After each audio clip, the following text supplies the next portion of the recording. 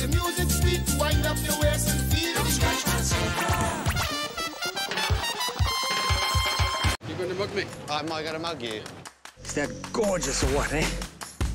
And I believe I can run a decent marathon. Download Beverley now. Hold it steady, boy, and stop screwing up your face.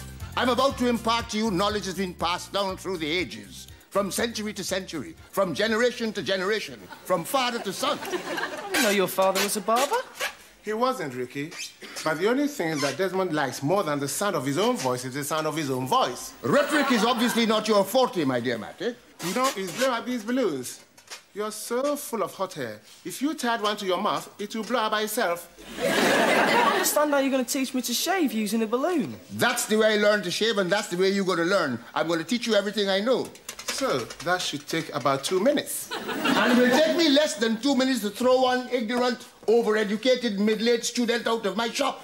Desmond, how you can be so rude to Matthew? Practice. Right. Now, Ricky, come here. This is a razor. I'm going to sharpen it, and then I'm going to teach you how to... Hey, Desmond, I see you going through the old balloon routine. You should wise up, man. Use real-life models. Fat Larry does. If you think that man is so clever, why don't you be our real-life model and let Ricky practice on you? No, sir, not me. I would never forgive myself if I allow you to cut my throat before I finish my memoirs. Well, you go back to your lollipopping and keep your face out of my business. Touchy this morning, aren't we? And to think that my book portrays you as lovable, modest, charismatic, and even-tempered? Who you writing about, pork pie? Gandhi? Me, of course. Dr. Jekyll, he'll get to the Mr. Hyde bit on page 2. Page 2? Listen, knucklehead, I've already filled 2 of these notebooks. 1, 3 letter word on each page? You're jealous because all you know is school book learning, whereas I have been exposed to the wicked and wonderful world out there. Yes, you, me, and Errol Flynn. It takes real-life experiences to keep the reader spellbound. Jazzy D, you remember that night we played in the Bootlegger's Arms in Swindon? Oh, yes. Big, fat, beefy Scottish landlord. Big Mac, Big Mac. Big Mac, Horsley. That's him. Well, I was going through some of our old photographs last night, and I came across this one. Oh, Lord. I'd forgotten all about this. Well, I don't know how many rums you had in you before Macpherson persuaded you to try on one of his Scottish kilts in true old style, but there you were prancing around like a jaybird on hot coals. The skirt was bouncing up and down, and underneath, he was as naked as the day he was born. Shut up, pork pie. Go on, Papa. I've never heard this story before. You know, I didn't know you women could behave so badly, peeping up under the man's skirt. Pork pie, I think we're gonna tear up this picture right now. No, man. I'm thinking of using it on the cover of my book. You better not. Come on, Ricky. You know, I wouldn't be surprised if I got one of those big, fancy book prizes. I can just see it now. And this year's Evening Standard Book Prize goes to Augustus Neapolitan Cleveland Grant. If that ever happened, I will eat all my books and go out and get a job. Shirley, I'm going to faint. I feel sick all over my body. Well, if you're that sick, take your body and get out of here. Desmond, behave. What's the matter, Beverley? My heart is so heavy, my chest can't cope with the burden. I'm dying. The morgue is just up the road. I'm a Christian woman, and I don't like to badmouth the Lord. But on the day he created man, he was very misguided. And he's nothing but vermin. Shirley, I have to talk to you, but not in front of these things. This is a barbershop. What do you expect to find here, Batrians? Surely you better take she upstairs. If I attempt to shave anybody right now, I definitely draw blood. Come, Beverley. Why do you treat her like that? Boy, there's things wrong here that you have to learn. Yes, Ricky, see, Beverley and Desmond are like cat and dog. What do you mean? Dogs don't really want to catch cats when they chase them. It's just a game that they both like to play. Look at these. Just look at these. Letters? Love letters. Love letters? Someone sent these to you? You suggesting I'm a loose woman getting love letters from me? I found them. Where? Well, you might ask. I was just putting back Cuthbert's going out shoes back in the shoebox. I like to polish them regular, you know. And there they were. Well, what are they doing there? Hidden from me by Cut. I can't even bring myself to mention his name. You think Cuthbert wrote these? This is definitely his handwriting. Stop turning them around in your hand and read one.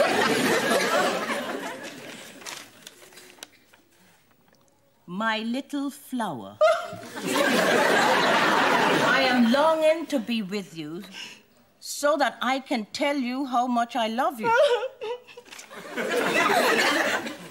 I want to be with you forever. But, you hear that? He never wanted me. All the time, it was she. But who is she? I don't know. There's no name. Read some more. Light of my life. Oh, shut up. I'm sorry. Well, read, I say. Look at the paper. Some of these sheets are really old. This letter writing business has been going on for years. But this could only have been written in the last year. This is my lavender-scented paper my friend Jasmine gave me as a Christmas present. Or was it my Jasmine-scented paper my friend Lavender gave me? This is taking things too far. Right into his fancy woman on my fancy notepaper. Calm down, Beverley, calm down. Have you spoken to him about this? You mad? The thing cut me up so bad, the devil himself guide my hand. I cut up his shoes. I cut up his slippers. Then I cut up all his socks. But I'm calmer now. I couldn't be calmer. So what you gonna do now? Oh, I don't know what to do. Don't worry, Beverley. We'll get something sorted out. Listen, I don't need your pity. I might as well just kill myself.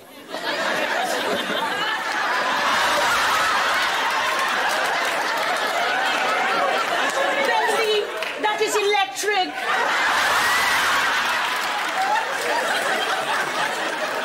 Hold it still now, man. How many more are you going to do before I can have a go? Last time, then it's your turn. Now remember, Ricky, one straight, smooth, downward stroke at... I know I'm going to regret asking this, but what's up with fainting Fanny? Beverley's in a spot of bother. I thought you were going to tell me something new. Well, this is different. She and Cuthbert have had a falling out. Well, send her to the Marriage Guidance Bureau. She needs a place to stay, so I'm asking her if she can stay here. Stay what? Well, she's left Cuthbert. Left him where? She's in married to that man for the whole of her life. Well, I've been married to you for the whole of my life, but I'd leave you if you did to me what he's done to her. What's he done? He's been two-timing her. What? I don't believe it. The evidence is upstairs on the kitchen table. Well, I don't care what he's done. She's not staying here. Oh, it'll only be for a day or two. 2 days? Not even 2 minutes, not even 2 seconds. But we are her only friend. She needs us. What nonsense you've been saying to that woman? You've been encouraging to leave her husband? Who's going to get his red mullet from out to the market? What may ever happen with Cuthbert and Beverley is none of your business. And I'm saying to you... Just a minute. It's all right, Shirley. I couldn't help overhearing what was going on down here. I'll be on my way. Take your hand off that case, Beverley. You're staying right here. Oh, no, she's not. Oh, yes, she is. Beverley is staying here. I'll just go and curl up in a doorway Where do you somewhere. think you're going? I've got to get off to work. And I've just realized I have to return these library books straight away. Sit down. How can you desert a friend when he's in need of moral support? What would you know about moral support? You expect it from your friends, but you don't know the first thing about giving it. Well, let me tell you something. I only ask you if Beverley could stay here out of courtesy. But if you choose to be an arrogant, puffed-up excuse for a human being, is telling you she's staying here. All right, dear. Shirley. I wouldn't stay here now if he begged me. I can hear a doorway calling me. You'll be well advised to return home, Beverley. You've left Cuthbert on his own. And there's an old African saying. When the crocodile leaves the river, the frogs hop in to swim. Think about it.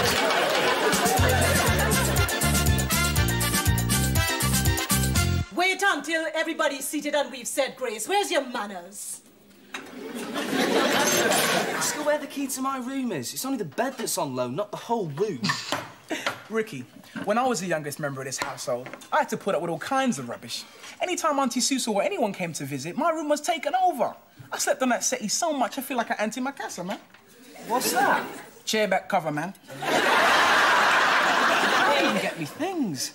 That door is staying locked as long as I'm a guest here.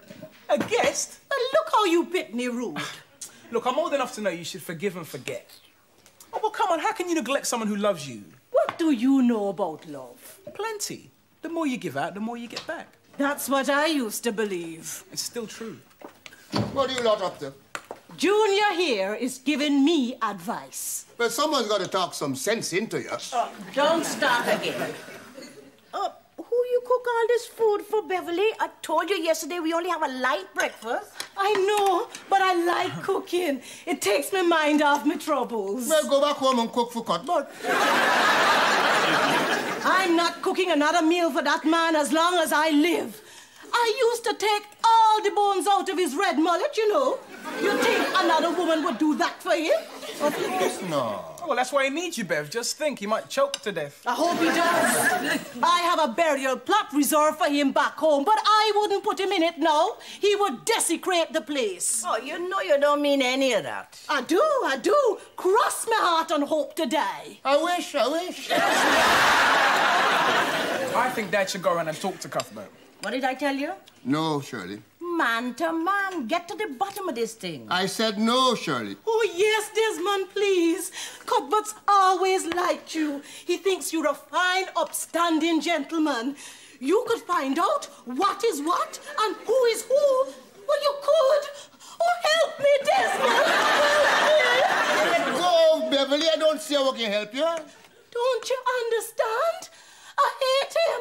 I hate him so much that I can feel the bile rising up to my mouth every time I think about him. But I love him too. And the love come up and meet the hate halfway. And they start to fight, pulling and tugging at my heart. If you don't go, she'll be living with us here forever. Oh, Dad, go! I'm going. Desmond, I don't know why I have to be a guinea pig for this boy. Because your face is so tough, you couldn't even cut it with a cutlass. But you're getting rude in your old age. Sit down and relax the man. I have a bucket under there to catch the blood. Talking of which, how's the house guest today? Don't ask. I went to see Cuthbert last night, but he was out. Oh, making hay while the sun shines. So why didn't you phone him first? That is exactly what I told him to do. Phone him and say what? Cuthbert, this is your good friend Desmond. Your wife thinks you're a conniving, two-timing womanizer and would like to know who you've been carrying on with for the past 30 years so she can kill her. In France, that would be called a crime of passion. That's the trouble with this country. The people has no passion. Why you think Cuthbert still had the letters? You mean why he didn't post them? Exactly. Yes, but if the woman is married, the letters could get into the wrong hands. So why didn't he just give them to her when they met her? Because she doesn't want to keep them, so she reads them and gives them back to him. Only a man who's used to clandestine affairs could think of such a plausible explanation. You know, I bet I know who she is. Cuthbert goes to the library every day to read the racing form. I have seen him eyeing that woman that works there. The plump, pretty one, about 40, jiggles like a jelly when she walks. You mean Mrs. Martin? Yes. But she's married to that fish-faced man from Martinique. She's a born-again Christian. Since when you hear Christianity prevent people from profanity? Please, don't talk. You know, last week I saw Mrs. Martin and Cuthbert talking, laughing, and glad-eyeing each other. I didn't give it much thought at the time. Well, give this some thought. I saw him coming out of the betting shop with a skinny little woman. She was holding on to his arm for dear life, and they disappeared into the pub opposite. One plump, one skinny. My, he does love variety. I see him in the pub with her all the time. Her name is Patsy. Cuthbert introduced her to me. He says she's his betting partner. Betting partner or bedding partner? Oh, stop it. You're jumping to conclusions. Ready to tar every woman with the same brush. Morning, folks. Morning, officer. Can we do you for a coiffure? Afraid not. We've got a report of a missing person. Name's Beverley McIntosh. Her husband thinks she might be here. Well, she is, officer, but why didn't he come and ask for her himself? Well, he seems very nervous and upset, so I thought I'd just pop round with him. Part of our new community policing policy. Where's he now? Outside in the car. I'd like a word with her. I'll get him to come in. I'll get her to come down. Do you think it's too soon to celebrate?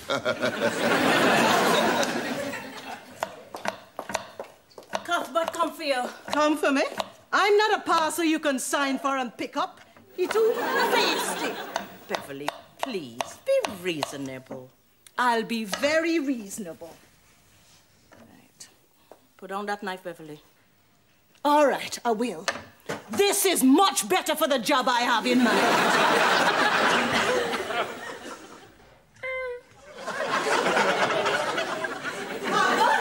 Cuthbert? Where's he? Where you hiding him, Desmond? Oh, so he said a policewoman to protect himself. Well, stand aside. Just stand aside. You're too young to know anything about man and woman business, so don't even think you can intimidate me. You must be Beverley. Now, calm down, madam. He's gone. Gone where? Who's gone? Cuthbert. Where's he gone from? But he was outside in the officer's car. I thought you said he was here. No, he was out there coming in here. You lose Cuthbert? You lose my husband? You don't know where he is? Now, let me explain, madam. You better find him. He's not a well man. You shouldn't go around losing people. I didn't lose him. He went off under his own steam. If anything happened to him, I'm holding you personally responsible. Interpol will be hearing from me about this. Interpol? Calling all international frontiers. Look out for a man who eats red mullet for breakfast, lunch, and dinner. He must be caught. The species is in danger. You'll be in danger in a minute. Desmond, I know where him is. He's in that pub. Shut up! Hurry up and find him. He gets palpitations when he's under stress. I'll have a look around, madam. Oh, hang on a minute, officer. I'll come with you. I think it's time me and Cuthbert had a heart-to-heart.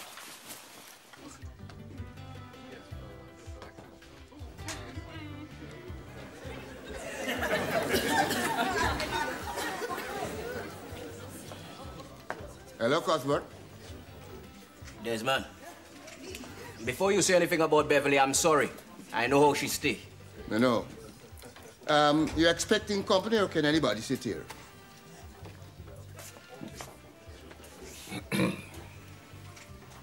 You're spying on me? Why should I? You have something to hide? Here you are, Cuff. I ain't buying your friend one. Can't afford it after that lousy tip you gave me. Lost all me money. I'll go and drink with me friends over there. Patsy, I presume? How you know her name? Well, you can't keep secrets from an Ambrose. I suppose Beverley's been bad-mouthing me? Well, you haven't exactly come up smelling of roses. Tell me about the letters. You wouldn't believe me. Try me. Beverley's got it all wrong. I've been writing her those letters for over 30 years. You mean you been carrying on with No. The only thing I've ever shared with Patsy is a bet. The letters are to Beverley. I've written her one every year on her birthday. The first year we were married, I rushed home from work to give them to her. Young, eager, excited. But she was vexed with me because she thought I'd forgotten what day it was. I put them in my pocket thinking I'll give them to her later, but the time was never right. The next year I wrote another one, and the next. I just kept on writing them. But I couldn't bring myself to give them to her in case she laughed at me. You know how Beverley stay already. Yes, me know. When she found out about the letters, why didn't you tell her the truth? I suppose for the same reason I never told her I don't really like red mullet.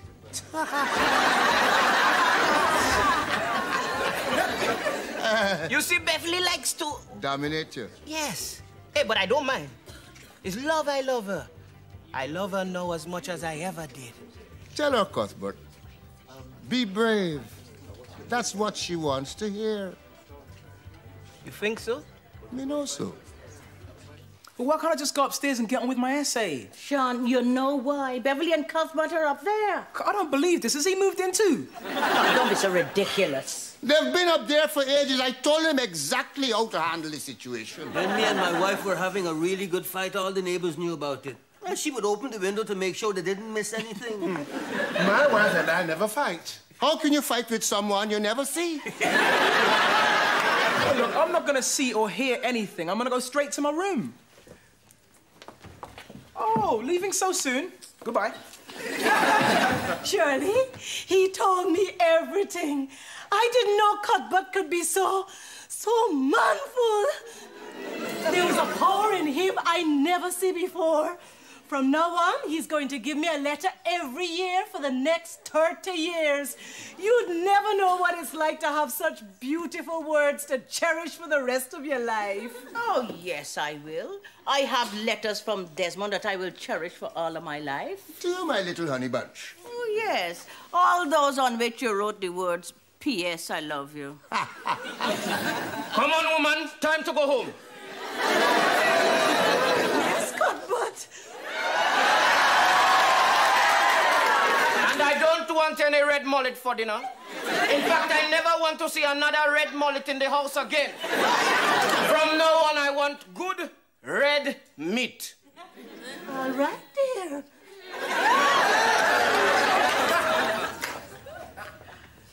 Was that all right? Right.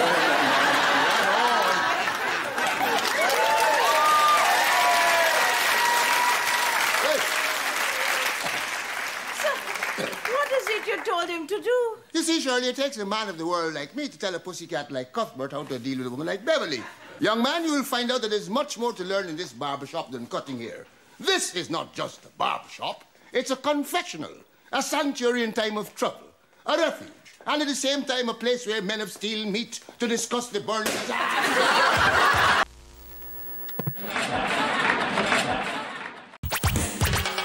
From the long hot nights to the ocean breeze to the damp and to the rain of London City. We come from the sun to live in the cold. I miss me rum, I want my coconut tree. Don't scratch my sofa till the party's over. Let's keep the music sweet, wind up your waist and feel. Don't scratch my sofa.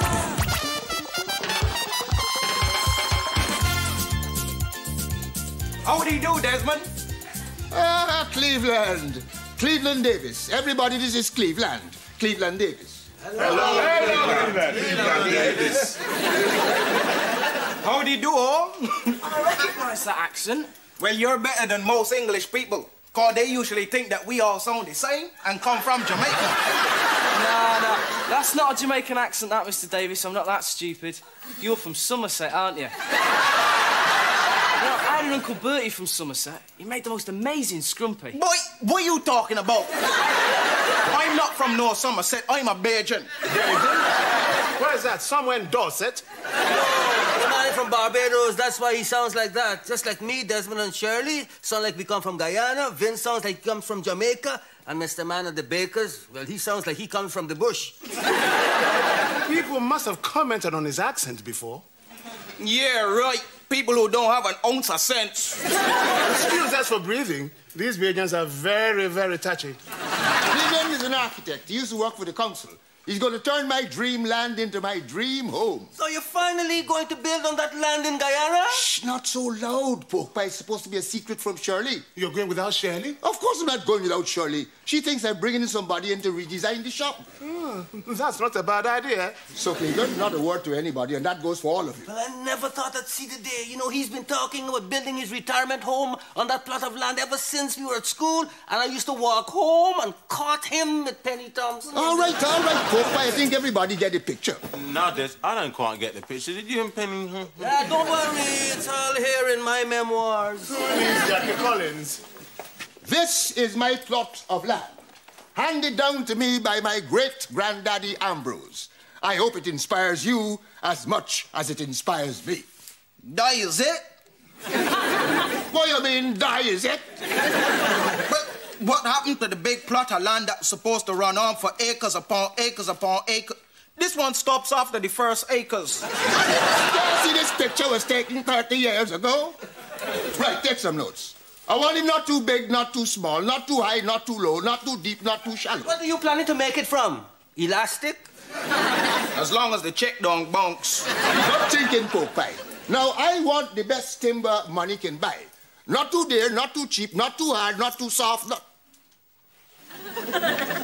Michael, Roger and Jenny have cancelled dinner, so we've got a window for Friday. Well, as long as the window's got good table manners, I don't mind. Michael, we're supposed to be sorting out our social diary. Well, you can pencil me in any time. Well, believe me, it's got to the pen stage. Even better. All right. OK, people we don't owe but ought to. Top financial directors, that would be good for my career. City high flyers for my climb ever upwards. No, Gloria and Alex. What, my little sister and her boyfriend? They've been very good to us since our engagement. True. That painting of Alex's they gave us must be worth a few bob. You're all heart. Anyway, that's decided. Give him a call. Oh, come on. Can't you do it? I mean, you're the one who's been saying you're getting on well with him recently. Please. All right. I know. Let's pretend I'm Deborah Carr in From Here to Eternity. What? Is this what adults do when they've grown out of playing doctors and nurses? Oh, come on. I'm Deborah Carr and you're Burt Lancaster in that classic beach scene. Oh, this is childish, Glor. Look, can't I be Wesley Snipes in New Jack City? Would I be play acting if you was Wesley Snipes? No. You're Burt Lancaster, and we're on the beach, and I've got my lovely cosy on, and you've got your trunks pulled up to your belly button. And the sand and the tide is washing over me, making me look absolutely stunning. No, I've got it. I want to be Mario Van Peebles in The Posse. Kiss me like you've never kissed me before. Don't worry, the answer machine's on. What answer machine? One unkissed Deborah Carr, can I help you? Hello, Gloria. Michael. Michael? Michael who? Michael Ambrose, your big brother. Who do you think it is? Keep your hair on. How was I supposed to know it was you? All you bankers sound the same. Yeah, how are you? I'm fine. Thanks. How are you? Fine. Fine. I don't suppose you and Alex would like to come over for dinner on Friday, would you? We'd love to. 8:30, OK? Fine. Bye. That's my big brother. You know, I always said he was all right, as long as we're not in the same room. How do you do all? Cleveland, how you just manage to come in the shop whenever Shirley's out? Call it architect's intuition.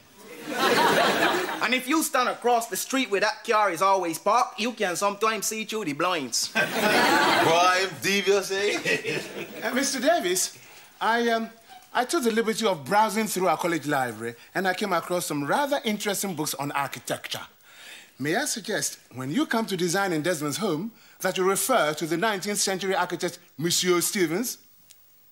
Now, if you're not familiar with his work... Excuse me, but are you paying for Mr. Ambrose's house? No. Then keep yourself quiet.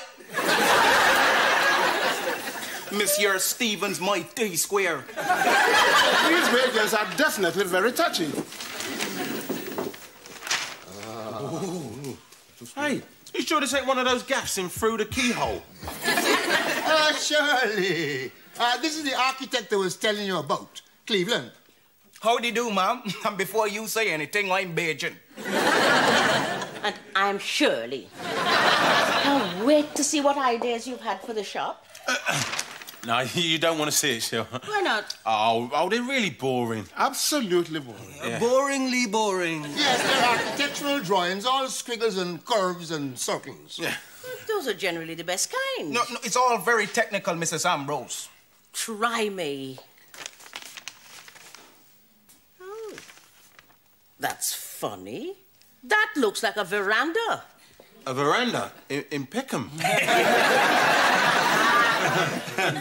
No, it's outside hair-cutting area. It was Desmond's idea. Yes, outside the haircuts in the summer. Well, it's just a thought, just a thought. As long as it remains just a thought. What is this lift doing running up the side of the building? Yes, what is this lift doing? Looks like it's carrying passengers.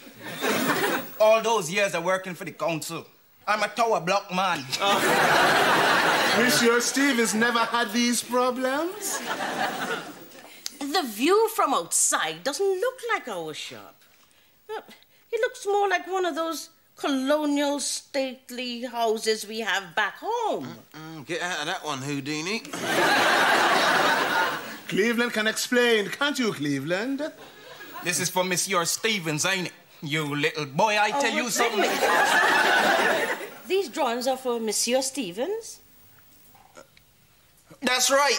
Monsieur Stevens. Another client of mine. These are the wrong drawings. The wrong drawings, of course. Oh, silly you. Then you must come back and show us the right ones. Ah, so glad I caught you both. Somebody building something. No. Yes, don't listen to your father. We're having the shop redesigned. Redesigning the shop? Father, you do remember I own 50% of this business. Do you do 50% of the haircuts? That's not the point. Then shut up. Father, you can't just redesign business meeting. You know, we've always said that we'd go back home and build our dream house when I retire. Yes, but what's that got to do with you? I'm approaching retirement age, you stupid boy. And Cleveland is drawing up the plans as a surprise to your mother. Ah, you do have a heart, Father. Pity I didn't pass one on to you. Oh, well, put like that, redesigning the shop is an excellent idea. Anyway, look, I must love you and leave you. Can't you just leave us? I almost forgot. Could you come over for dinner on Friday night? I'll have to check my diary. Not you. We'd love to. Good. And Father, you can unveil the new plans after dinner. Yes. I'll try and have them ready. I recognize that accent. You're from Somerset, aren't you?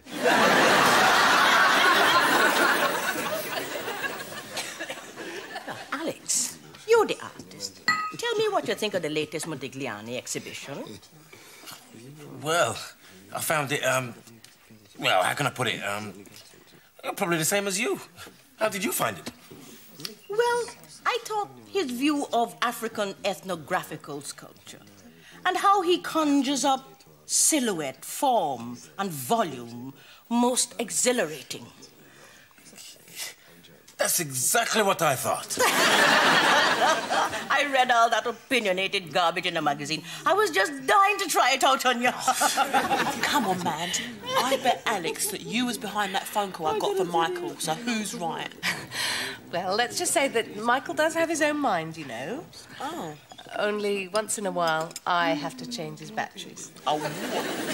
So, you see, son, what I intend doing is to send my main man, Cleveland, back to Guyana to see firsthand the land where I plan to build the house. So I want you to loan me a loan. I'll do it, Father. Not because it makes brilliant business sense, but because it's what you and Mother have always dreamt of. That's very magnanimous of you, son. And besides, you can put your share of the business up as collateral should the venture collapse. Yes. Well, since it looks like no one's going to say anything, I will. God and Mother. God and Gloria. Well, we have longed for this day. Now, there was a time when sitting down together like this and really enjoying ourselves would have been, well, an impossibility. Desmond arguing with Michael, Gloria arguing with Michael. Note the common denominator. So, I just would like to drink a toast to the new Ambrose family. The new Ambrose family.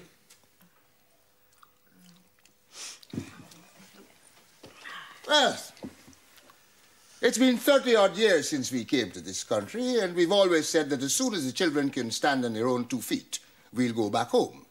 Now, Michael has been standing on my feet for years. So, Shirley, instead of redesigning the shop, I've been working on something special for you.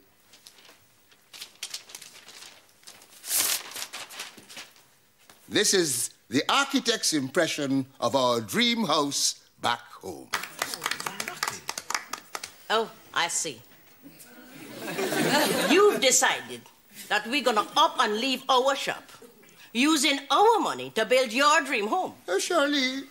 Well, I hope you will be very happy, Desmond Ambrose, in your nice big house in Guyana. Because you know what? You going there on your own.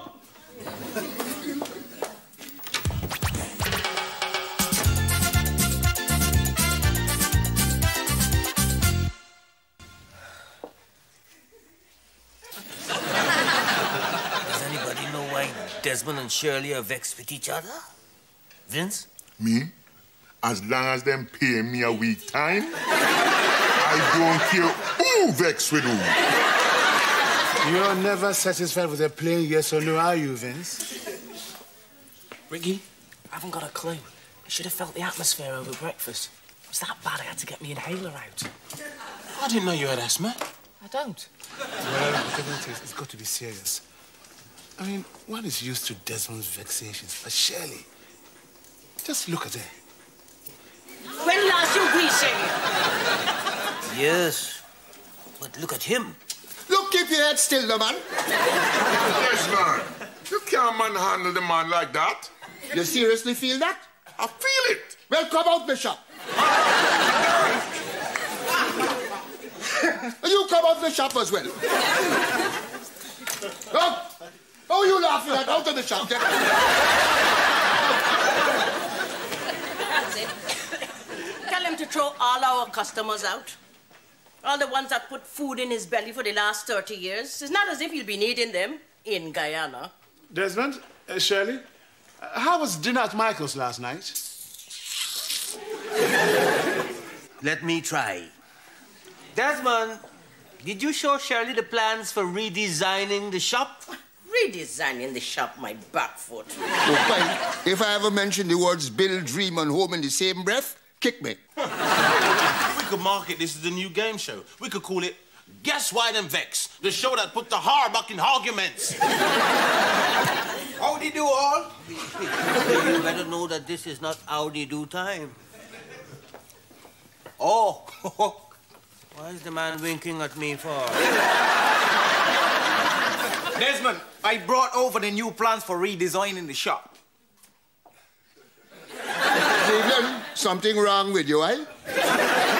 No, I said I brought over the plans for redesigning the shop. Don't start that stupidness again. She knows about the house back home. Yes, I've seen your latest drawings, Cleveland. And I think you did an excellent job. You do? In fact, is that them there? Can I have a little peek? Just tell me what you think about a few minor alterations. No, which one would be our bedroom? That one over there, by the lift. What? That one there? That's a very small room.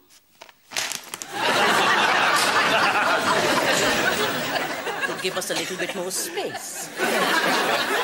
Now, which is my kitchen? I say my because I can't see Desmond changing the habits of a lifetime and actually using it. Wait there. That is it right there. Ah, lovely.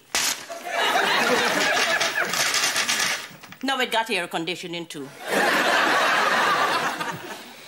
Well, I think I better just pack up and go. The only pack up and going you doing is with your suitcase with your airline tickets back to Guyana to examine my land. And while you're at it, you might as well put back the kitchen and the bedroom where they were. You're deaf? I ain't going anywhere. Who talking about you? With a house that size back in Guyana, sure you can find somebody to fill the holes you left in the kitchen and the bedroom.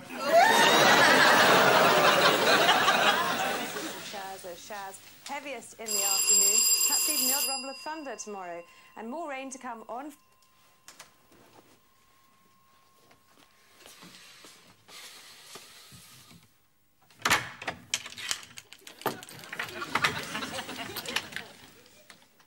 Mother! You expecting burglars? Here is not what it used to be.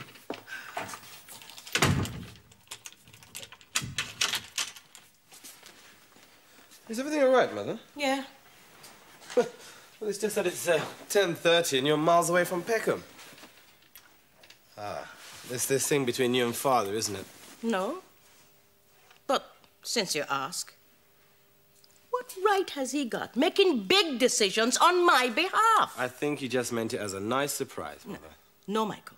Flowers are a nice surprise. Putting the dinner on once in a blue moon is even nicer.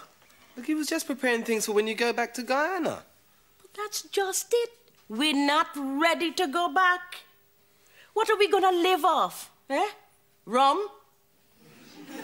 Let me take that back. Desmond can live off rum. Look, Mother, the two of you aren't getting any younger. You've got to start planning for the future. I think that's what Father was trying to do. But you think he would at least sit down and talk it over with me? Yes, but Mother, that's exactly what you're not doing. Talking it over with Father. You know, I don't understand women. No, me.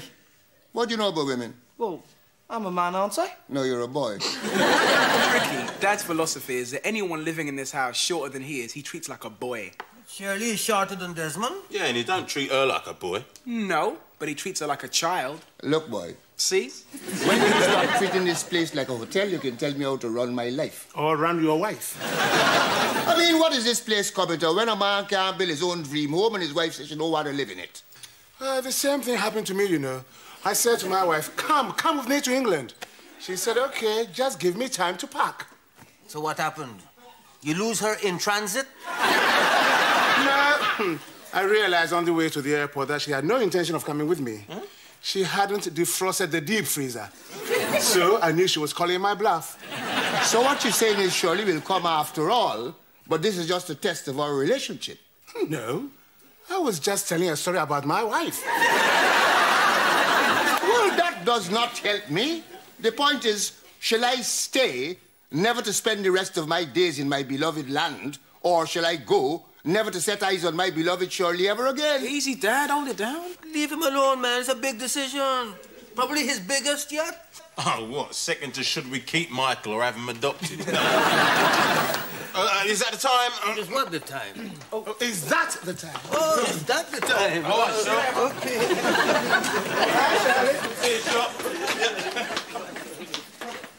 Sorry, forgot I lived here. Well, that's one way of clearing the place. Maybe you should use it at closing time. Shirley? Yes. Shirley? You know, I thought this would be like on TV. I say your name, the same time you say my name. You say you go first, I say no, you go first. You say I'm sorry, and I say no, I'm sorry. And then we kiss and make up. But we're not that corny. Shirley, let's kiss and make up. Why not? We've certainly talked over our problems, haven't we? Look, I'm sorry I steamrolled the business with the house and everything, but it was just that, man, let's start afresh. That would be nice. We can both go upstairs. That would be nice. I can make you a cup of cocoa. That would be really nice. And then we can both decide how we want to build our house back home. Where you always have to talk about back home. This is home. You know what I mean? I do not want to go back to Guyana to live. There, I said it. We haven't been back now for 35 years. 35 years. That's more than half my life spent over here. You mean I've been talking all these years about going back home and you had no intention of following me? Of course I did in the early days when the children were young, so that our parents can hold their grandchildren. But by the time our parents died, it was all too late. We were settled. I couldn't tell you then. Well, you could tell me now. But back then it was just a dream. It was a long way off. No. Look, that's not good enough, Shirley Ambrose. For 30-odd years, you had me tuck my dream behind that mirror, and now you tell me you ain't coming back? We don't need to go back, Desmond. We should be going forward. Oh, man, come with me. Let's go to the sun. Anything you want. We could have his and her matching hammocks. I can't. I can't, Desmond. I can't even begin to imagine what it would be like not to see your children settle and watch your grandchildren grow.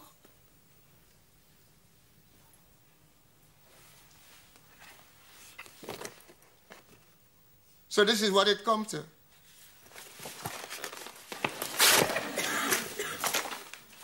This is what you want? I'm not forcing you to tear up your drawings, you know. Good. Because I still got my dream. And as soon as I retire, I gone. Well, I hope it doesn't come to that. Because I'm staying right here.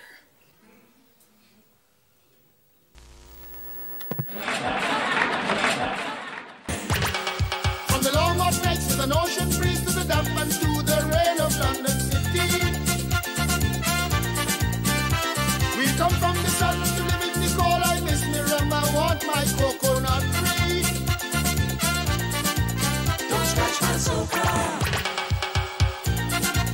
till the party's over.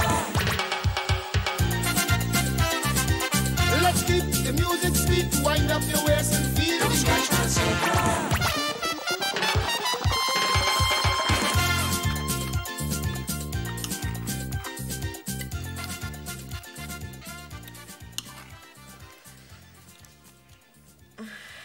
Just eat it or leave it alone. Gloria? I hate him.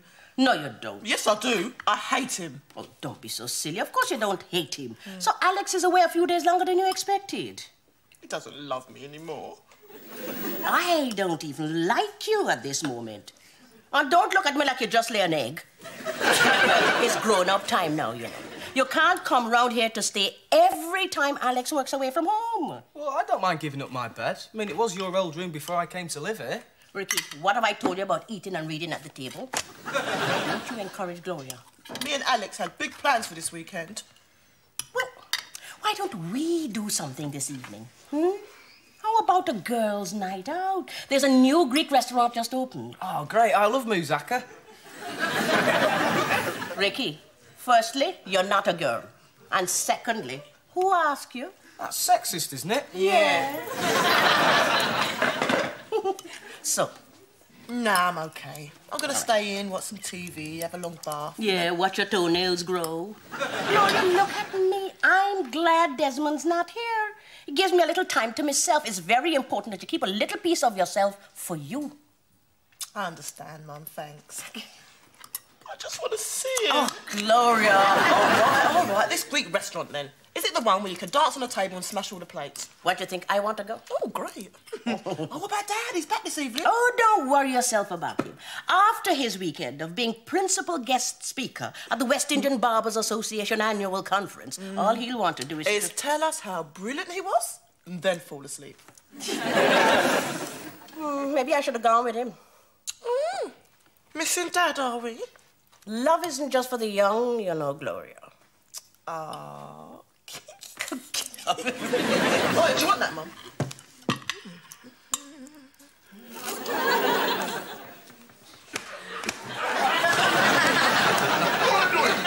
What does it look like? Listen, Desmond said while he's away, Matthew and I should make ourselves useful. So that's what we're doing. You should be grateful, Vince. As you're on your own, you're going to need all the help you can get. You know the best way to help me? No. Park your backside on that bench and don't move. He's so stubborn, huh? Even when we were in the band, you couldn't tell him anything. He used to be drumming or bossing over a beat while we were trying to play calypso.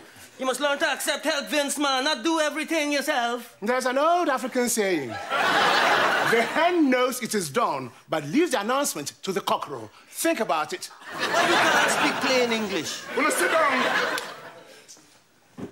What are you doing, boy? I'm just squaring my circle. What him say? That's what my mummy used to say when she couldn't be bothered to explain something. Ricky, find something do before something do you. Gloria, what you doing this morning? I have a man with a long curly perm coming in for your trim. Sorry, Vince. I've got an interview with the editor of the Peckham Gazette today. And before that, I've got some errands to run for Mum, starting with the post. Now, Sean can cut here. Yeah, but Sean ain't here. Lee's paying him to decorate some flat in Peckham Rye. I didn't know Lee could paint and things. No, he can't. Her name is Janice.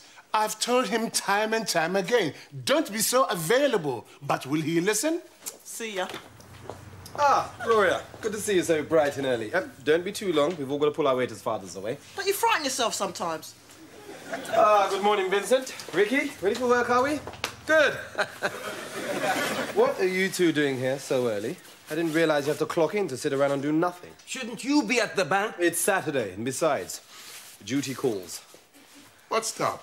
You can cut here? I've been watching Father all my life. How difficult can it be? Morning, Mackie. Morning, sir. The usual Mackie? May I suggest, sir, try something slightly different today? You don't see that is my customer. Who's in charge?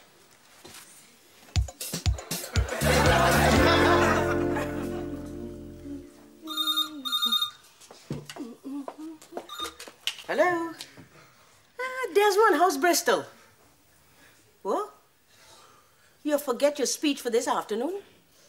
But I put it in your hand. You check your bag. Now, which table, Desmond? The dining table? Okay, hang on. I'll look for it.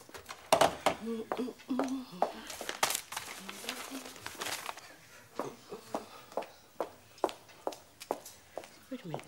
We were standing right here. I put the envelope in your hand. You say, thank you, Shirley. And I say, it's a pleasure. Then you say, where my hat? And I said, it's on your head. Then you say, thank you, Shirley, girl. And you sat down right here to wait for the taxi. You definitely had the speech in your hand then. Nothing.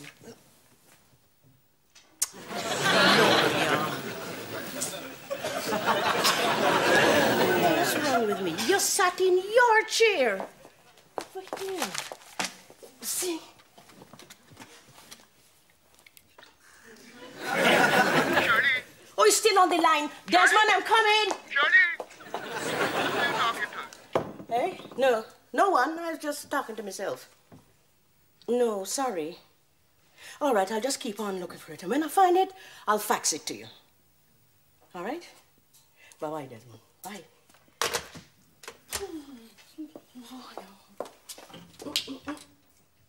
Oh, even while you're away, you still gave me trouble.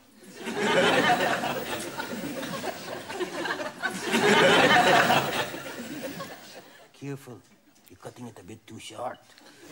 Do this side now, to balance it out. Oh, look, you two. No, we're only trying to help. Well, I think I'm doing rather well, considering it's my first time.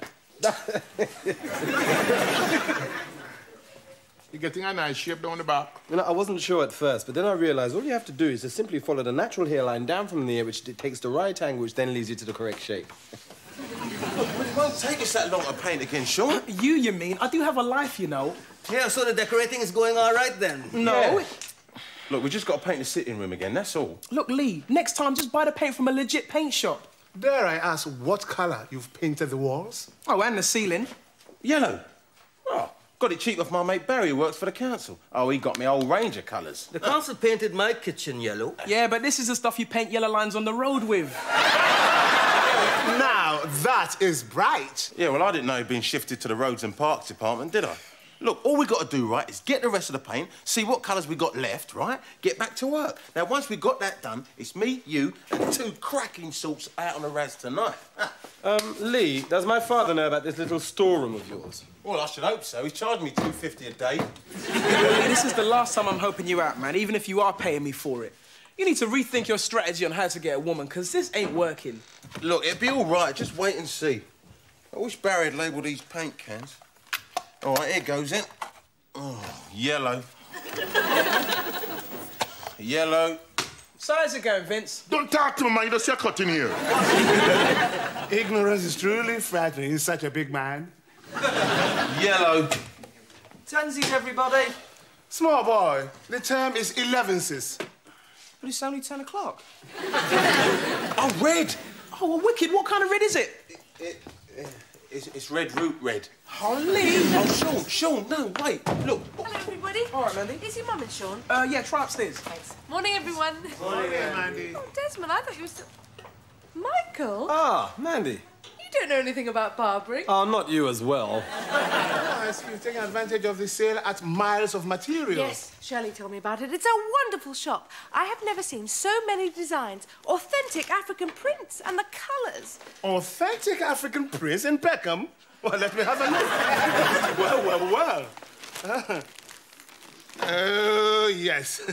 They like all these English designs in the Gambia. How much did you pay for this one? Well, it was a bargain. £5.50 a yard. Last price? Mandy, I didn't know you made clothes. I have this shirt. I got it in 1963. I've been looking for a dressmaker to make a copy. Do you work in seersucker? No, I'm afraid I don't. Ricky, are you going to help me with these bags or what? Don't speak to Ricky like that, Gloria. Oh, it's all right, Michael. Gloria's having a bit of a time. Emotionally off-centre. You know, crying and everything. Ricky? Nothing to be ashamed of. Alex is going to be away a bit longer than she thought, so... What's your skin made out of? Rhino hide? Love is a terrible thing, I know. I've had my heart broken many times. Is this an introduction to another of your stories? Yes. Her name was Petunia Costello. She was a beautiful, intelligent, caring, sweet-smelling woman. I can see why she left you. She really knew how to move her body, but I could still teach her a step or two. She was a dancer. Anyway, she got a break to go off for dancing on one of these cruise ships. And so I told her she had to go and not give a second thought to me, who would be left all alone, trying to find a reason to carry on living.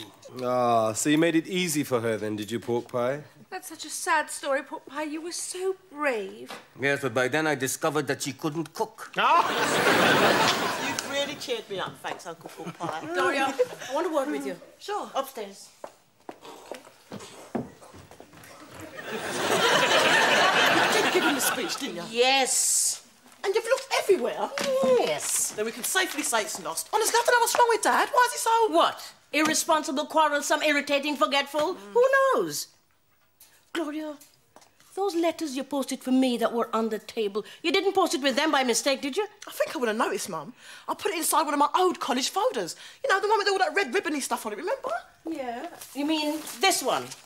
The one he said he wouldn't be seen dead with. Then I put it in one of the plain envelopes. One of these. Yeah.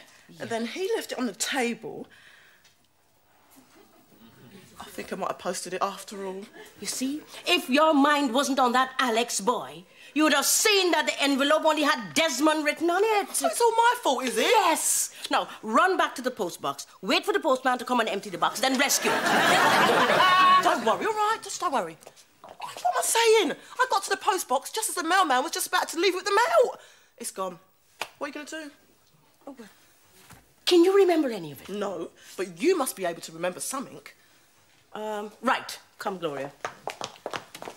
Write this down. All right. Now, how did he begin? Friends, barbers, countrymen. Lend me your shares. That's it.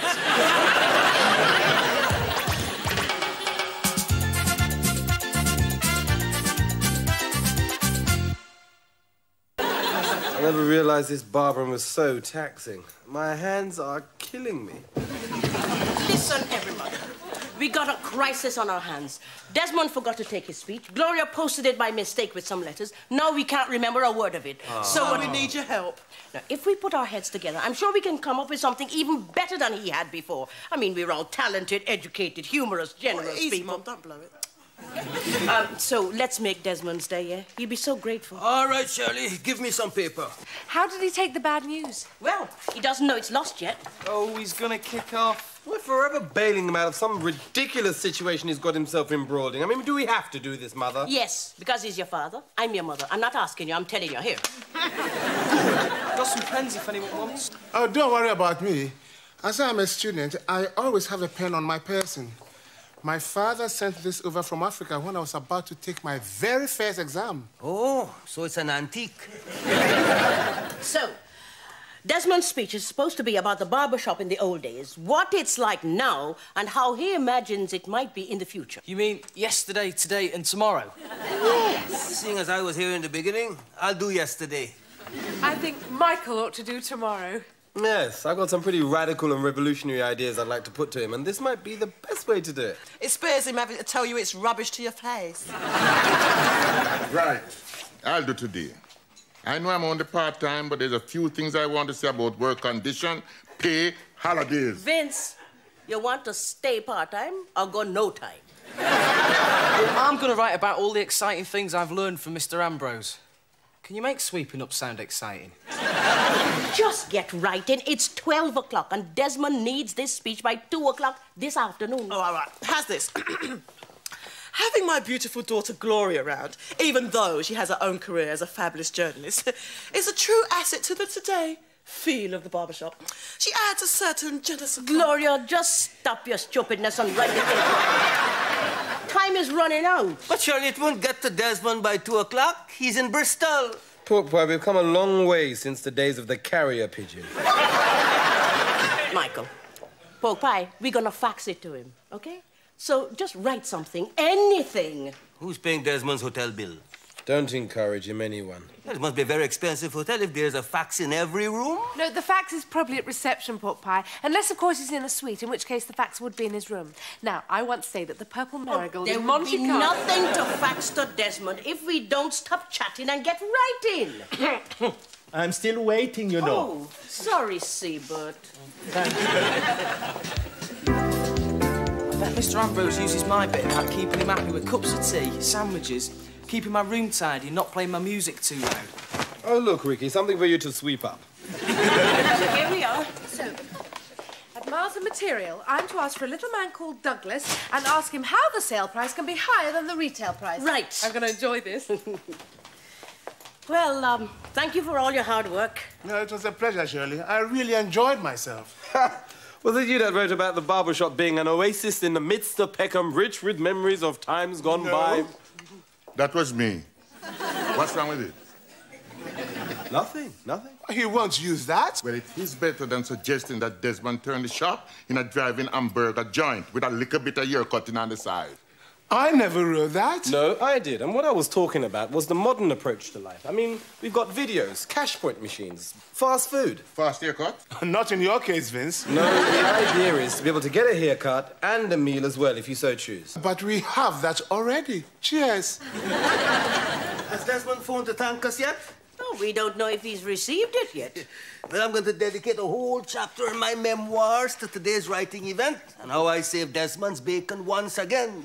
Pork pie, haven't I told you that memoirs are fact, not fiction? What did Dad have to say? We haven't heard a word yet. No, he's probably busy memorizing his speech for this afternoon. My father in 45 minutes. Well, the point is, I faxed Dad his speech, and while I was there, I faxed my Alex to tell him how much I missed him.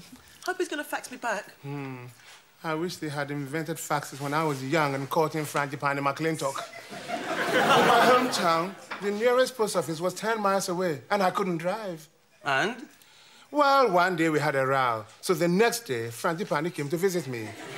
But I was out walking the 10 miles to the post office to send her my letter of apology. She never called again. Oh, never mind, Matthew. Hello? Ah, Father. Okay, all right. I want to talk to you. Thank you, Michael. Hi, Desmond. Well? What? What? All right. Yes, Desmond, and, goodbye, and thank you. Oh. Do you know what the man said? No. He said it's dull. What? Yeah, he said some of it is all right, but it isn't funny enough. He wants jokes, too? He said we should think of some humorous events that happened in the shop to liven it up, and he's phoning back in 10 minutes. Oh, so he doesn't want to put us under any pressure, then? 10 minutes haven't gone yet. Desmond? Desmond? Look, it's not 10 minutes lapsed since last... Oh, Alex, I'm sorry. She can't come to the phone right now. Family crisis. Bye.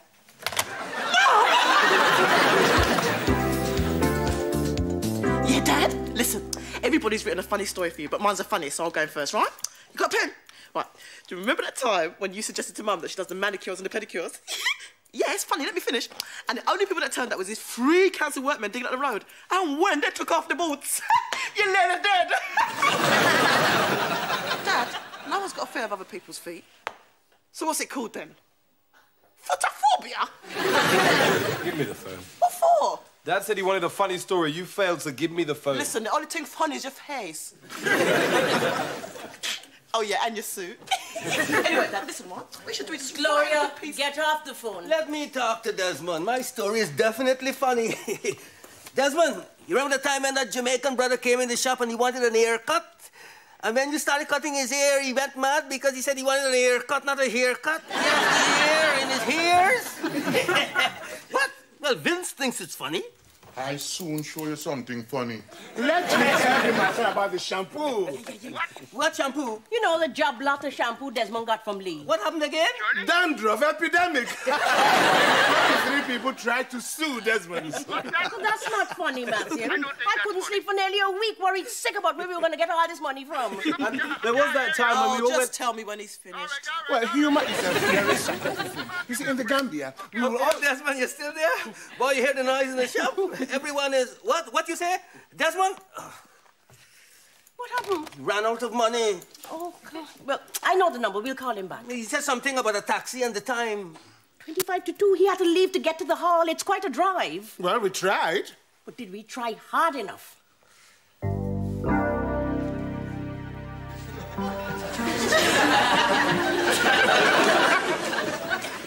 What happened? Well, we went to buy some more paint to cover up the yellow, right? Then I remembered I had a tin of Sunset Tangerine in the back of the motor. So then we said... OK, I suggested that we should rag roll the walls and it really looked nice. So he made me tear up the dust sheet that was covering the sofa, dip it in the paint and roll it on the walls. Yeah, well, we was doing all right until some paint went in Sean's eye. He dropped the rag, I dashed to save it, accidentally pushed Sean, who rolled across the wet walls and onto the sofa. I don't think Janice wants to see me again. Mum, it was so shaming. Yeah, and knackering. Well, I'm so exhausted. I never knew that using one's creative juices could be so draining. Here, once Desmond gets back here and ting, then we can eat a share. Yes, Spook Pie, you've earned it. Well, I'd rustle something up, but I think I'm suffering from writer's elbow. Small boy, the phrase is writer's cramp. I should know. Would you like to stay for dinner, Michael? I'd love to, Mother, but Mandy's prepared a little something.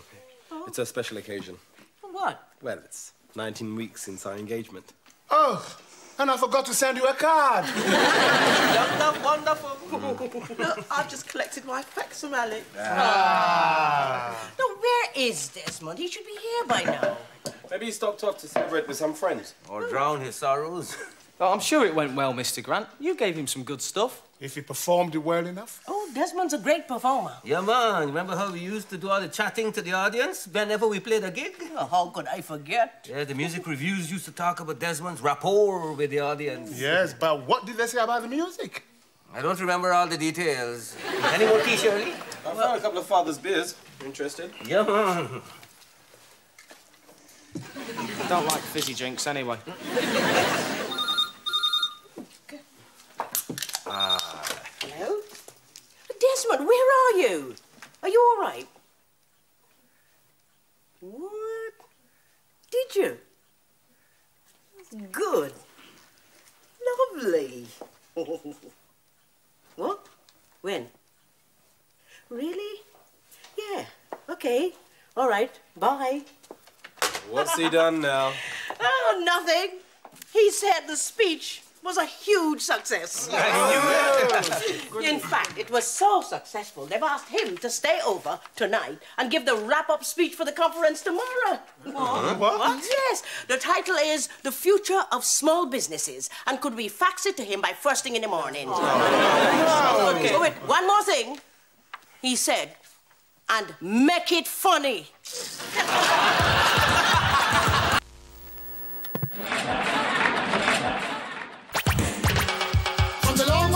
An ocean breeze to the Desmonds to the rain of London City. We come from the sun to live in the cold. I miss me rum, I want my coconut tree. Don't scratch my sofa.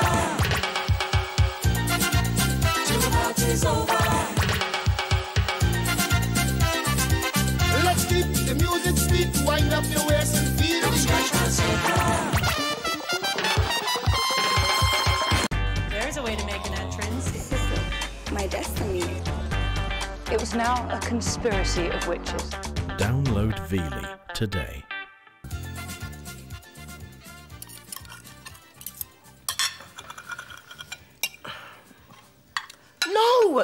No.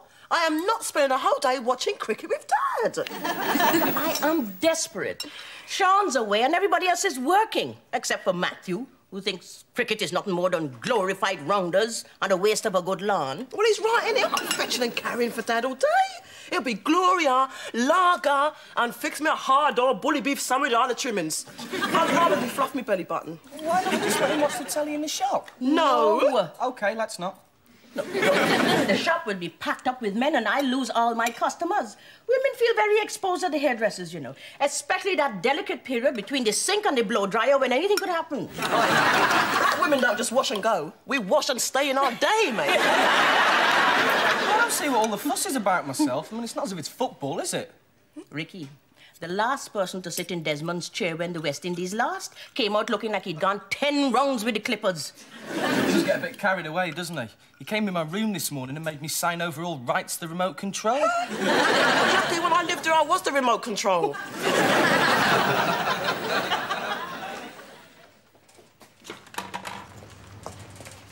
What's the score, man?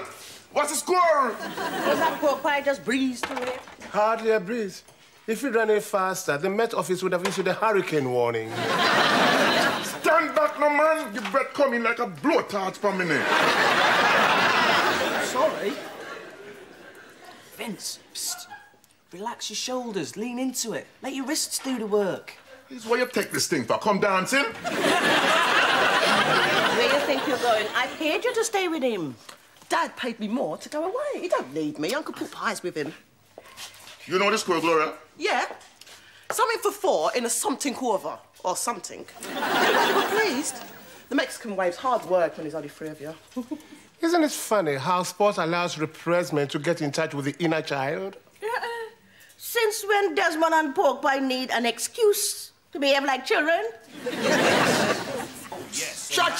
Yeah, man! There has to be another 6 Yeah.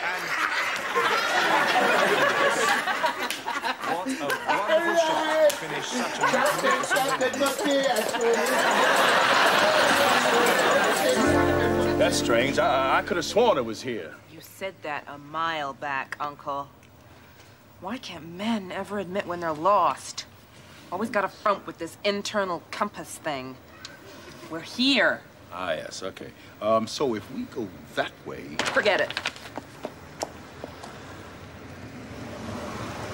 Excuse me, sir. Do you know if we can get to Desmond's barber shop from here? Desmonds? Yeah, of course. Why'd you know him? You could say that. Oh. You know, I've laughed when you see how close you are. Oh, maybe not. I'll tell you what. I'll bung this gear in the boot and then I can give you a lift. I've got to go past that way to get to my stall anyway.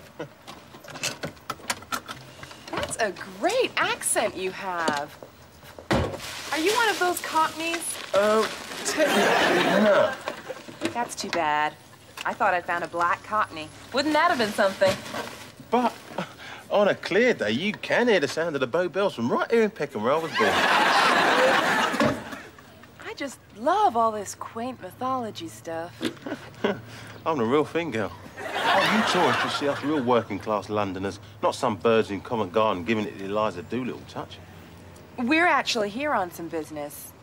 My name's Juanica Ronay, and this is my uncle. The Reverend Marvin Jones III. Stanley. The first. Prince? You're so cute. Oh, there you go. Jump in. Just lift the lever on the side. Yes, thank you. Yeah. Thank you very much.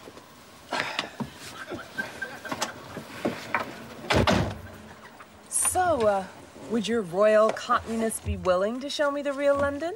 Yeah, I don't see why not. I'll tell you what, if you wait for me at Desmond's, I'll pick you up on the way back. We might not be there that long. I'll call you. Yeah, you do that.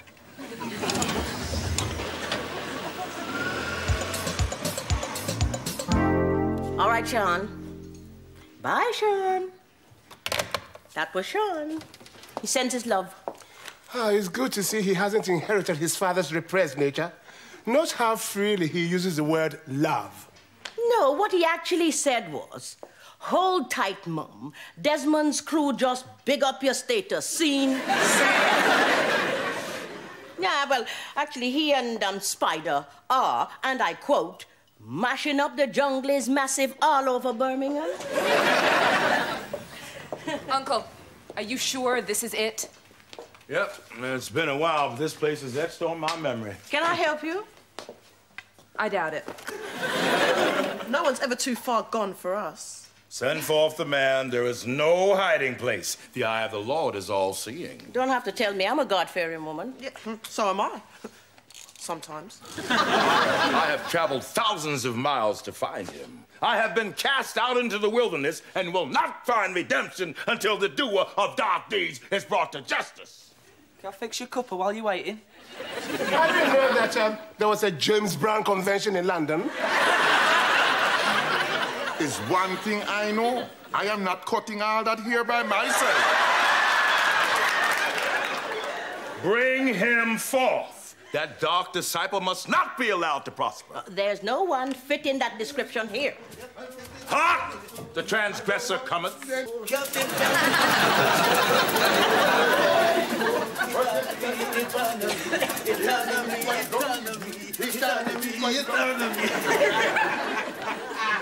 The perpetrator, I presume. The puppy who? My name is Juanica Ronet, attorney at law, and this is my uncle. The Reverend Marvin Jones III of the Pentecostal Rock of Ages Church, Philadelphia. Mm-hmm. And what can I do for you, my man? Hand over your worldly goods. What? What stupidness is this? He's just kidding. I wish somebody would share the joke. We're suing you, Desmond Ambrose, as the proprietor of Desmond's barbershop. I don't believe this. How can I be sued by someone I've never seen before? Read this at your leisure. This isn't America. Suing people is not a national pastime here. No, we've got Morris dancing. We're suing for deep mental trauma and psychological distress, culminating in marital breakdown and a complete loss of income resulting from a haircut in this shop. And what have all them fancy words got to do with Desmond? 2 years ago, while working as a missionary on a church exchange, I was lured into that chair with smooth words and falsehoods from the forked tongue of that man. Therein, he did proceed to alter my appearance with such vigor, such gusto, that I did leave that chair looking for all the world like a wrongdoer and philanderer. How come I never leave the chair looking like that? Okay. Desmond does the best he can with the little he's got. But I don't know what he's talking about. All I do is cut hair. Upon returning home, my wife took one look at my shorn head, complete with go faster stripes, and assumed church business was not the only thing I came to England for. Now, gentlemen, we all know how the female mind is driven by suspicion. Yeah, ma. The man suing you, he's not asking you to join a men's support group. But your hair must have grown back long time. I can't help it if your wife don't appreciate style. It's your fault I acquired that particular style in the first place. When my wife left, so did my mostly female flock. There was no way they were going to stand by a man accused of hanky-panky. And I lost my prime-time TV show, Go Downtown in Prayer. And all because of you watching cricket and letting those clipper-happy hands loose on my hair. Who you calling clipper-happy? You'll be the rapping reverend. Yo. You came in here 2 summers ago when the cricket was on. Are you the one that wanted to cast your net among the youth of Peckham? That's the one. As I recall it, you came in here and begged me to help you update your image. No haircut in the world would update them Cuban heels. You said you wanted to fit in. Considering the absence of Tony that day, I thought I did a good job. You call this a good job? Look, Miss Ronan, there's no way we're going to accept responsibility for your uncle's mental health or his marriage. You say it like it is, Shirley. I have stood by Desmond when he had some of the worst haircuts in creation. That's enough. Look, in the 50s, he had a slick back you could skate on. In the 60s, a middle parting that Moses and all the children of Israel could pass through. In the 70s, he had sideburns that used to frighten small children. But did you hear me filing for divorce? Them sideburns frightened me, and I was a grown man. Fritz, I'm sure everybody get the picture. I think I've seen your face somewhere before. That's original, Matthew. Yes. Ebony magazine. To think I should meet such an esteemed figure as you in these shabby surroundings. Shabby ain't the word. Listen, Reverend, I'm a very skilled barber of great repute, and I will take you through every court in this land to clear my name. Yeah, you're making a quite outrageous claim. I don't care what he says. This slanderer won't get a single penny from me. Who said anything about pennies? I'd say a good settlement would be around about $500,000 US, excluding costs.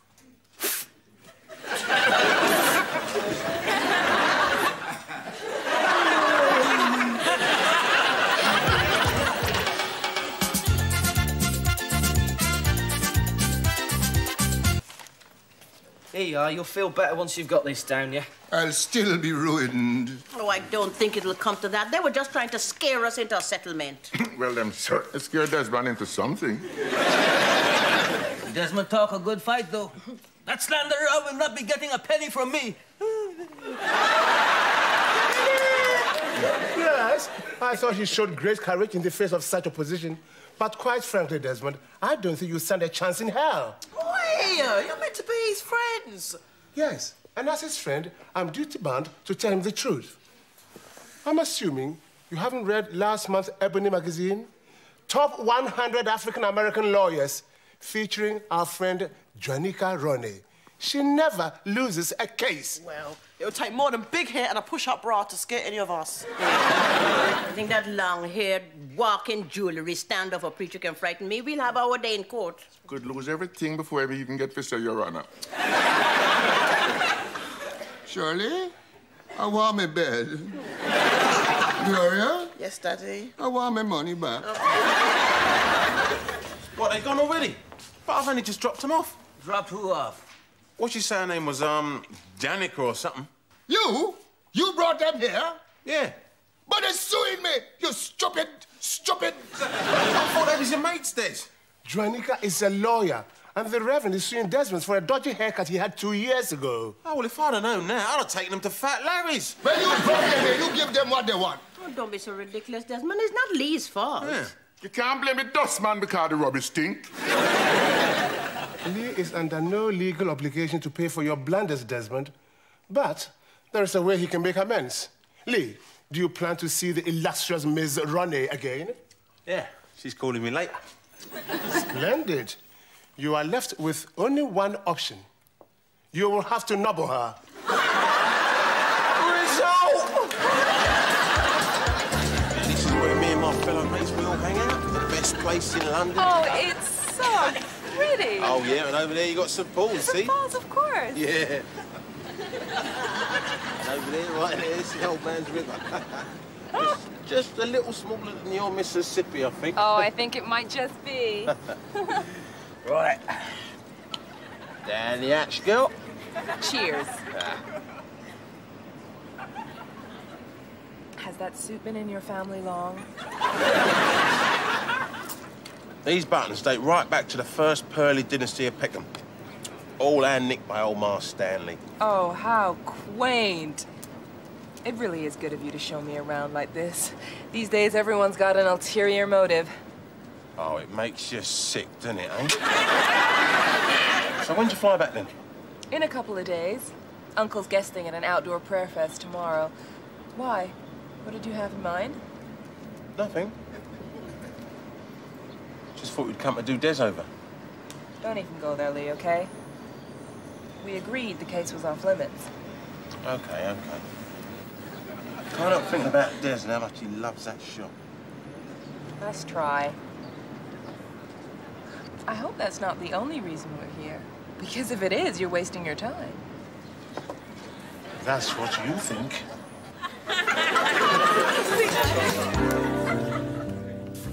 I don't know why I bother to pay staff if I do all the donkey work myself. Oh, Desmond, stop complaining. Vince needs to practice and Ricky had to go to the dentist. Apparently that tooth kept him awake all night. Children today don't know they're born. When we had a toothache, there were no fancy dentists for us. Yes, sir. Piece of string, slam on the door, and Bob's your uncle. And we thought we were lucky. Yeah, man. And if there was no string, you just slam the door and run into it. Oh, it's been so quiet around here these last few days. Yes, that's because I left you down here with old snail fingers. The man could spend 2 hours over a man head and don't say a word. He is bleeding the warmth out of this establishment. Only a fool that has skin teeth on these wages. Hello, everybody. Oh, Father, glad to see you in better spirits. I can't keep a good barber down. The books are ready. Oh, good. What do solicitors have to say? Well, it's very difficult to tell the way these things will go. I mean, Father may have been a tad negligent watching cricket while working, but the Reverend didn't make a complaint at the time or request follow-up hair care, which could stand in our favour. But the business could still be ruined. Oh, no, I don't think it's that drastic. All we've got to do is try and reason with the man. He must be finding it very difficult coming to terms with his wife leaving. Why have you always got to be so understanding? Somebody want to throw you over a cliff, you say, oh, don't put your back out. Will your milk of human kindness never run dry? No. I ordered extra when I married you. Speak of the devil. Wrong side, my friend. I'm cheering for the home team. If you want to sling mud, you sling it at my lawyer. That's what I'm paying for. Wait! I come in peace, brother. Yesterday, children, I sat in my hotel room, alone and destitute, amen, save for the presence of my Lord. I thought I'd better try to get used to these long, long, lonely nights. And I did look to my Lord for counsel. Now, I didn't have to look too far, see, because he was right there. And he called me. Softly at first. He said, Marvin. I said, what? He said, Marvin! I said, what? Give the man a chance, Desmond. He may have changed his mind. Preach, Reverend, preach. He said, Marvin! I think we're all quite clear on how this conversation started. Pray continue. Pardon the pun, but without me. The Lord said, Marvin, go to this man. Take Satan from his hand. And I said, get out of here, Lord. But you know how persuasive the good old Lord can be. When I entered here, I heard somebody speak of me as a devil. It's just a figure of speech, Reverend. I know. But the devil is among us. There's evil forces working here. Well, at least it keeps them off the streets. My brother, I know you're afraid, which is why I've come to help you. Well, at least you could cancel that stupid lawsuit. Are you nuts? No, I'm gonna get paid with that. No. I'm here to save your soul. Cleanse him, Lord. Cleanse this tormented, disease-ridden soul. Use me. Make me a child. He can't help his weaknesses, Lord. No, he can't help himself. Amen. Help me. Oh, same again? Oh, no, please, allow me. It's the least I can do. Oh.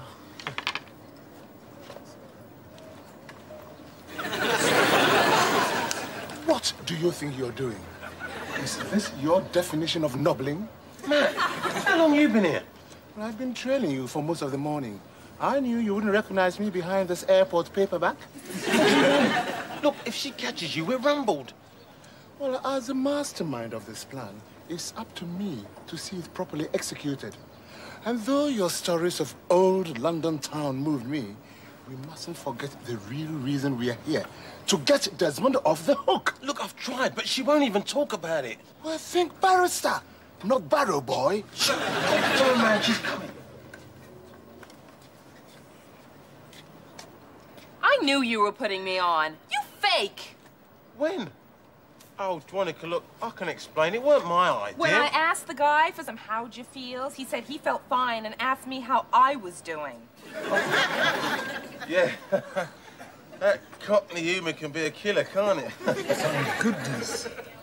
Oh, don't worry about him. He's a bit doolally. Here, dig in. I want to get a picture of you eating this stuff. Get on with it. Yeah, all right. All right.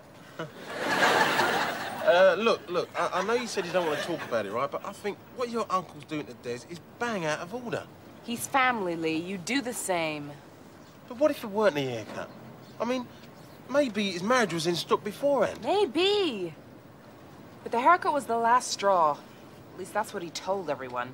Oh, well, he ain't suffered in silence, then. He doesn't know how. Explain something to me, yeah? If I can. Now, I ain't no legal, right? But I've watched my fair share of LA law. Now, if someone goes around, right, attacking the good reputation of someone else, could that not be construed as defamation of character? At the simplest level, yes. OK, take your time on this, yeah? Who would have the stronger case? Someone, let's say a barber for argument's sake, yeah? Pillar of the community, professional children, wife, does a lot of work for charity, and holds down a full-time job, you know, that sort of thing. I mean, who would you put your money on? This good, honest barber whose character has been defamed, or, for argument's sake again, a funky reverend whose wife doesn't trust him and has been thrown out of church? Yes! It was in the power of prayer. Well, I'm coming to you now. I'm praying. What's wrong with Reverend Motormouth now? Desmond's spirit taking. Cleanse him, Lord! Make me an instrument. Good grief, it's the Pearly Prince of Peckham. Uncle, are you all right? We've got to talk. Yeah, I'm fine, kitten. I see you in court. Maybe not. We'll talk on the way. Let's go. Sorry for wasting your time. What you talking about, girl? Come on, Uncle. Bye, Lee. Bye.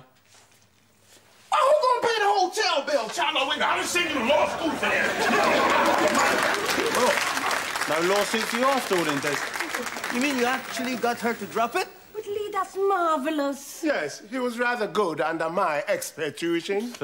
I told her straight. I said, hey, takes more than a Barnet fair cut for your trouble and strife to leave you in the right old 2 and 8 on the Jack Jones, I said. Yeah, well, Lee, I don't know what you said, but thank you for saying it.